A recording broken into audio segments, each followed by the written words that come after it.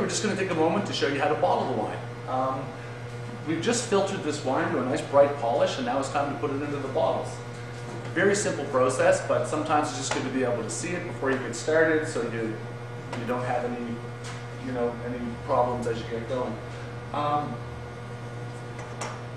The real secret to bottling is this little device called a bottle filler. Our starter kits come with them. If you don't happen to have one, you should drop by and pick one up because it makes the whole process a lot easier.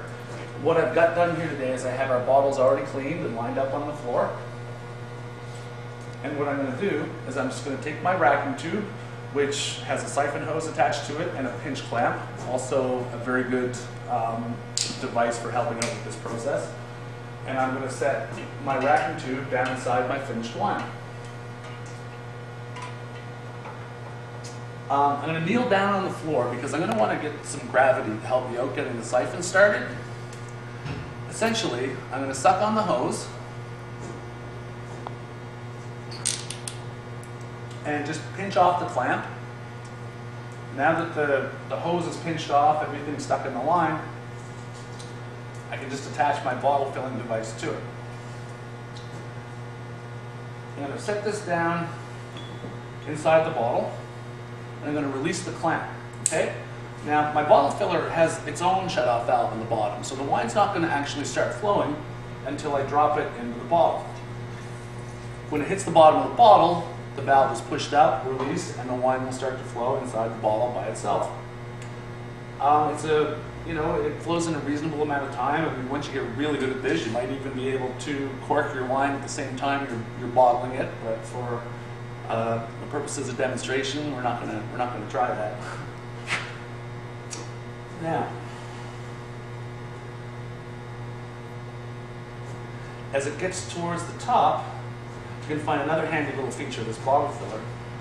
You can pick it up and it'll shut off. And you can just keep gently tapping it on the bottom until the bottle gets filled all the way to the top.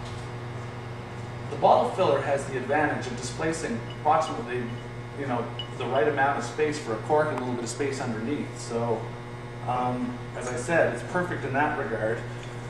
Bottle's full, right to the top, pick it up, and it'll leave you a good amount of space for a cork. I'm just going to do 2 bottles here, and then we're going to go on to show you how to cork the wine. So let me just get this one filled up to the top.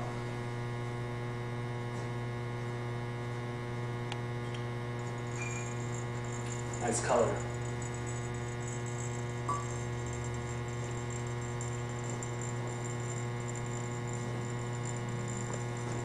Okay, once again, I'm going to fill this right to the very top till I can't get any more in, and I'm going to pull it out.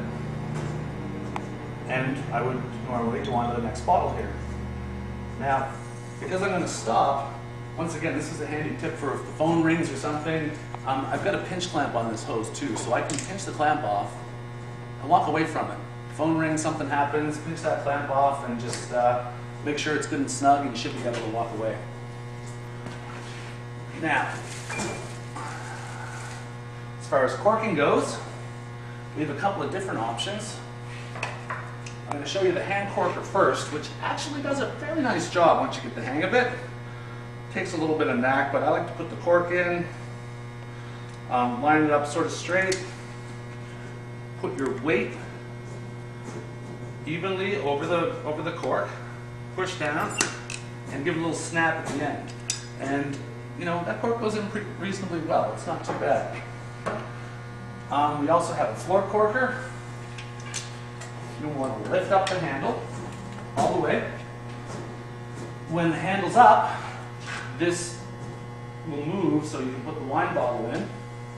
You're going to want to drop the cork in.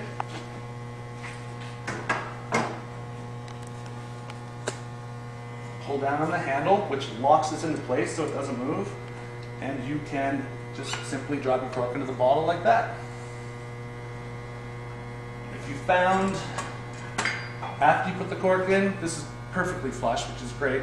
If you found after you put the cork in that it wasn't quite going in far enough or was going in too far, you can simply adjust a little mechanism here, higher or lower, to adjust the cork depth. That's basically all there is to it. Once you've bottled your wine,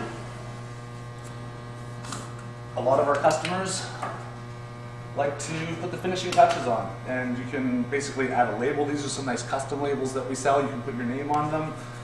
We have regular labels, put a shrink top on the top, give a little bit of heat, usually from steam or a kettle or something like that. Boiling water works well too. And you've got a perfectly beautiful bottle of wine that looks like a commercial product. So anyway, I hope this has been useful and hope that you have fun bottling your wine.